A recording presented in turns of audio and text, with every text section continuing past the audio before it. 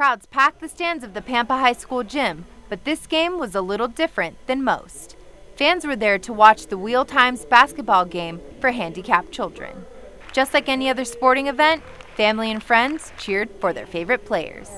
It gives the handicapped kids an opportunity to play the sports that they miss out on. It just gives them that sense of normalcy, as normal as life can be, to be in a wheelchair but also be able to get to play sports. Wheel Times is a year-round sports program for children and young adults with physical disabilities.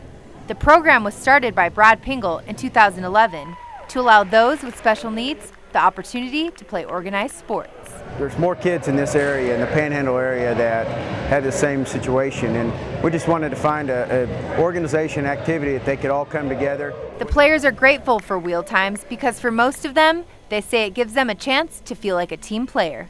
Many never playing sports until now. People disabled could play.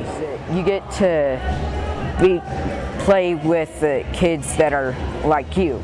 Volunteers play an important role in the program, many even pushing the wheelchairs of players or taking to the wheelchairs when there aren't enough players. Their personalities and their hearts are they're amazing kids, and I get to know them on a personal level, and just seeing their smiles and hearing them laugh is pretty amazing. And these kids say it's not about winning or losing. They're just happy to play the game. It's just having so much awesome fun, and it feels good. Andrea Flores, Pro News 7.